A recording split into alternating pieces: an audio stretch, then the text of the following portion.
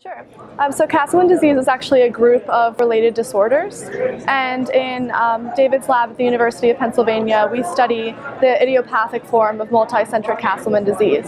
So this form of Castleman disease is idiopathic, meaning we really don't know what the cause of it is, but these patients present with multiple regions of lymph node enlargement, as well as flu-like symptoms, and they'll typically progress to multiple organ system failure if they don't respond to the only FDA-approved treatment, which is siltuximab. So a number of these patients will end up in the ICU, and these are the patients that we're interested in further characterizing. They have this constellation of symptoms called TAFRO syndrome.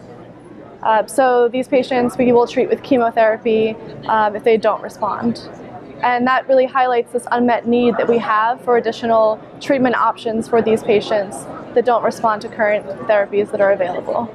The biggest issue is actually that patients will tend to go undiagnosed for an extended period of time. So they'll be in the hospital or they'll be experiencing symptoms for extended periods of time before a lymph node is assessed. And this can lead to a delay in the beginning of treatment. So the most important step for diagnosis is to conduct a lymph node biopsy and to see within the lymph node a characteristic Castleman disease feature.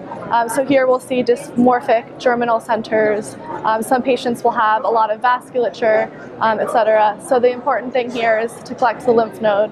And once we see Castleman disease features within the lymph node, then to look at their clinical measures, their platelets, CRP levels, and determine whether that's consistent with Castleman disease.